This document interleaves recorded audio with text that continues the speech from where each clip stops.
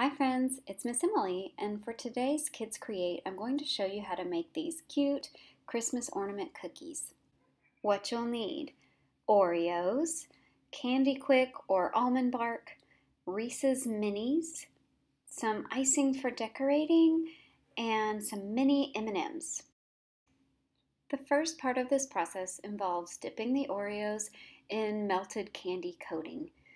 Like I showed before, I used a brand called Candy Quick, and I melted it according to the package directions. Whichever kind you buy, you'll just want to read and make sure you're following the proper directions.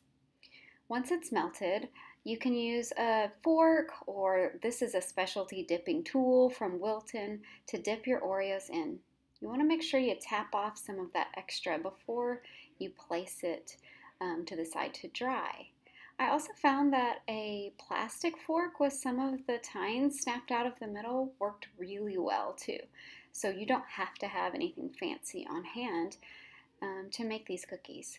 Make sure you get some of that extra off, that way it doesn't pool at the bottom so much, and just set it to the side to dry.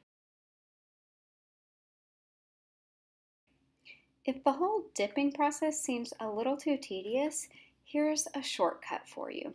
You can purchase Oreos already dipped in white fudge, and then you can skip that whole step. The next step is decorating. You'll want to take your mini Reese's and cut them in half. We chose black icing for the next step, and we drew a little zigzag across each one that we then will attach M&Ms to as ornaments. I found red and green mini M&Ms to use as ornaments, and I tried to put the M&Ms with the M facing down so you couldn't see it. That's not necessary, but I thought it made it look a little nicer. You can put as many as you like.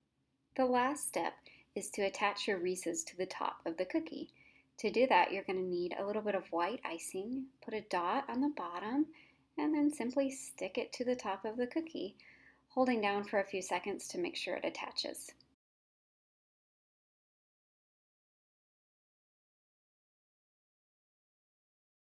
These are so delicious and really cute.